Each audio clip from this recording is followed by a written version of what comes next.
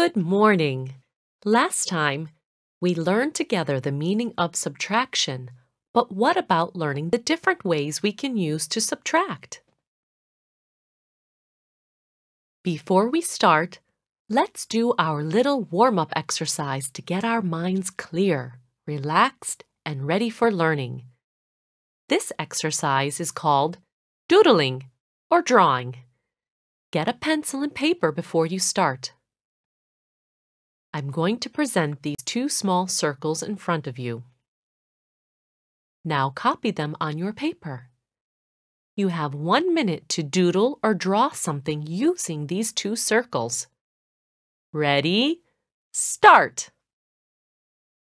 Once you are done, share your new image with family, siblings, or friends. And remember, when you feel you need to clear your mind, just draw a small shape or two on your paper and turn it into a piece of art. All you need is your imagination and creativity. Ready to start our lesson on subtractions? Let's go! In the storeroom, I found my father's toy cars when he was my age. Look how many toy cars I found. 8 small toy cars. I will give my little brother 3 toy cars and keep the others to myself. How many toy cars will be left with me? I take away 3 toy cars. Then I count the toy cars left with me. How many are there? 1, 2, 3, 4, 5. Good! 5 toy cars are left. This means that 8 minus 3 equals 5.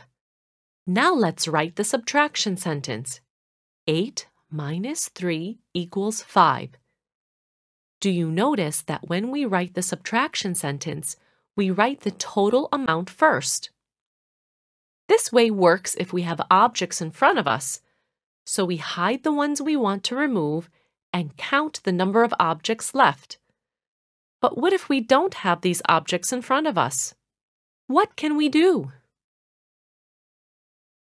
If objects are not in front of me, I can use my fingers. My fingers can help me to find the difference. I can use this way when I want to subtract small numbers. Look how. I want to find 5 minus 2. So, I show 5 fingers on one hand, and then I fold 2 fingers. So how many fingers remain? Let's count. Very good. 3 fingers remain. So 5 minus 2 equals 3. Now let's see what we do to find 9 minus 2. Let's do it together. We will use our 2 hands to show 9 fingers first. Yes, we use our 2 hands. Then, how many fingers should we fold? Good! 2 fingers. Now, let's see how many fingers remain. Count them. How many? Very good! 7. So 9 minus 2 equals 7. Now it is your turn. Subtract 8 minus 6. What should you do? Good! Show 8 fingers using your 2 hands. Now, minus 6 means... That's right! Fold 6 fingers. How many fingers remain open? Very good! So 8 minus 6 equals 2. It is easy to use our fingers to subtract, right? That's it. We can take objects away and count what is left, or we can use our fingers. But what if we use drawing? Can we? Yes. We can draw objects and then we can cross out to find how many are left. Let's see how. I want to find 10 minus 3, so I draw 10 rectangles. How many rectangles should I cross out? Very good. 3 rectangles. How many rectangles are left? Count them. 1, 2, 3, 4, 5, 6, 7. Good. 7 rectangles. So 10 minus 3 equals 7. I can use another way to subtract. I want to subtract 7 minus 2. Look what I do. I have some candies. So I put 7 candies in a bag, and then I take out 2. How many candies are left in the bag? I count 2 backwards. So start from the total number, 7, and go back 2. Start counting backwards with me. That's 6, and one more backwards, 5. That's right. So I start with 7 and count back 2. So 7 minus 2 equals 5. Counting backwards can also help us subtract. Now let us count backwards to find the difference.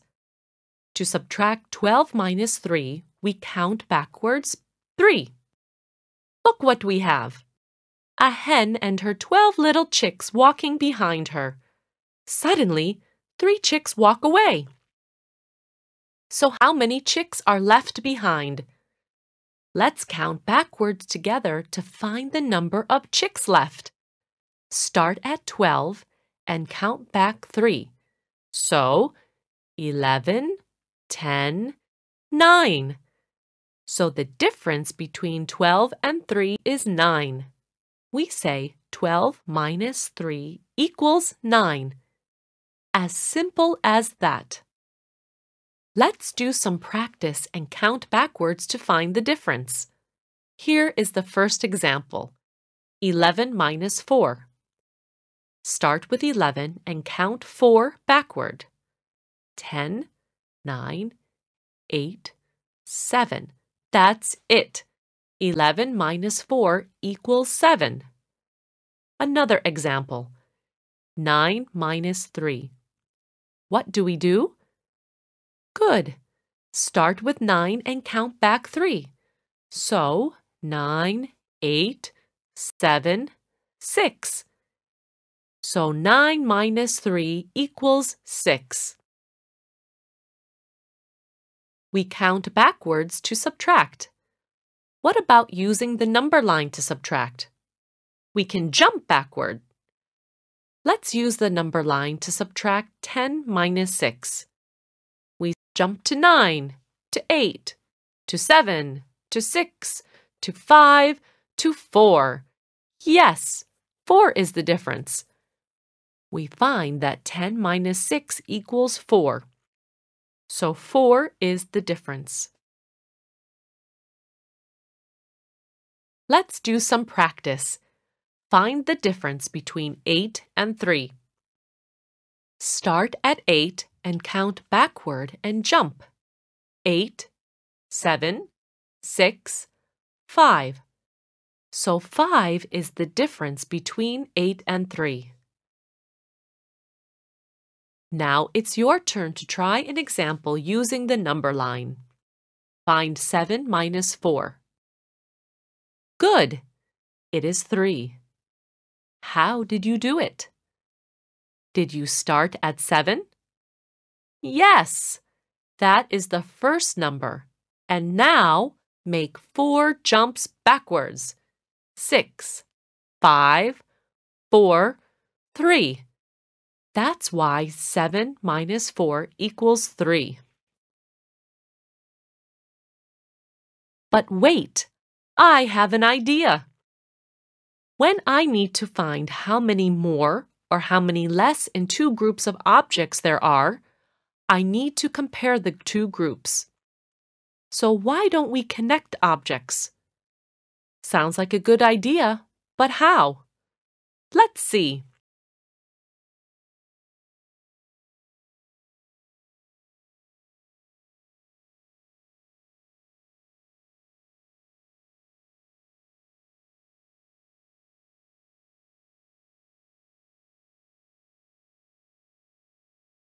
I always help Mom to set the table before having lunch. So I put a spoon and a fork next to each plate on the table. I have 9 spoons and 6 forks. But the spoons are more than the forks. How many more spoons? I start putting 1 spoon and 1 fork next to each plate. Now let's see how many spoons are left with me. That's it, 3 spoons. So 9 minus 6 equals 3. Let's connect objects to compare and find the difference now.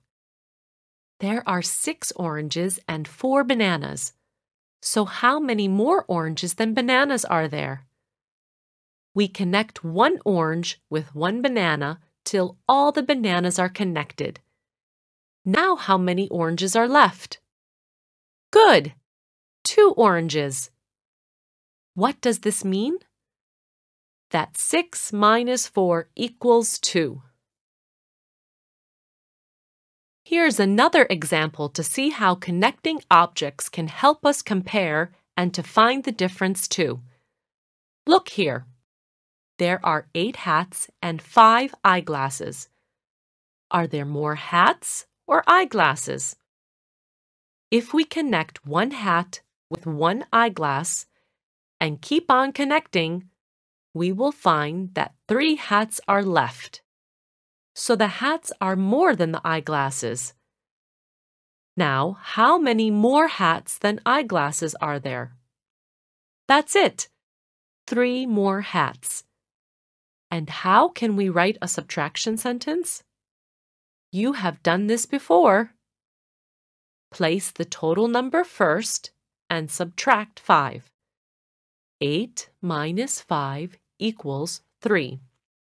So we can say that 3 is the difference between 8 and 5. I also find that the numbers 8 and 9 are close to 10. So why don't we use the 10 frame when we want to subtract 8 or 9 from numbers greater than 10?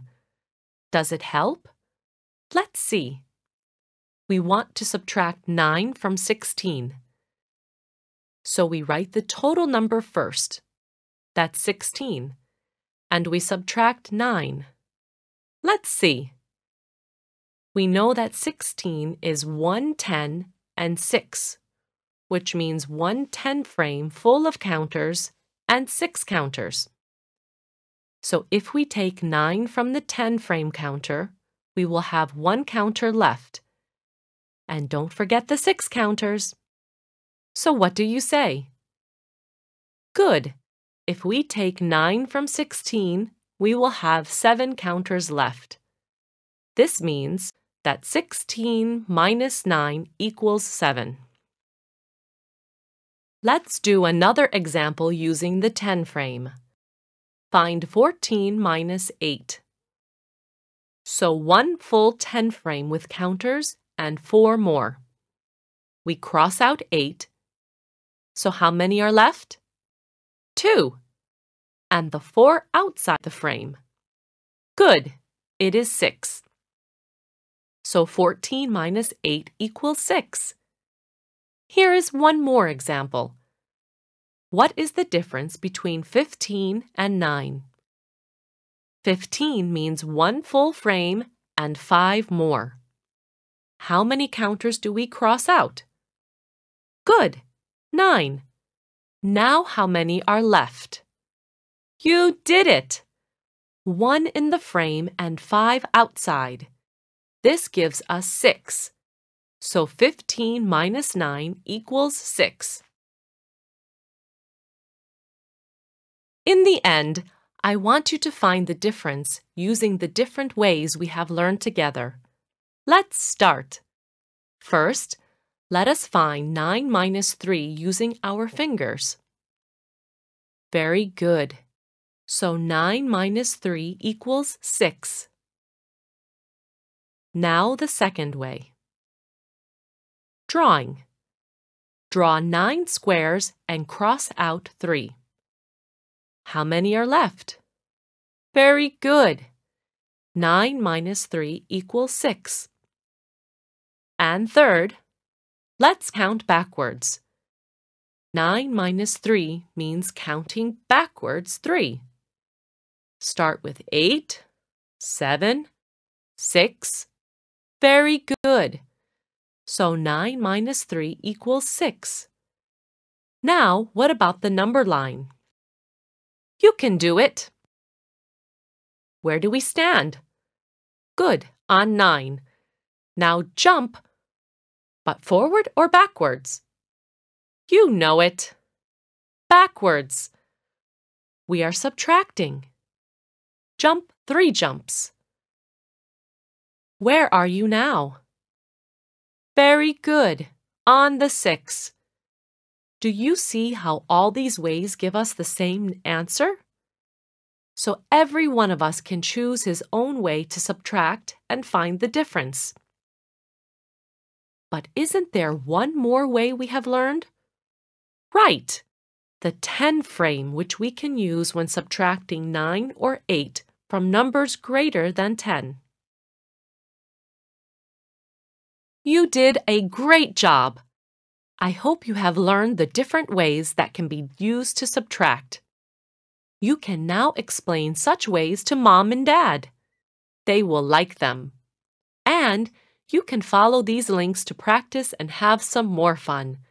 Thank you.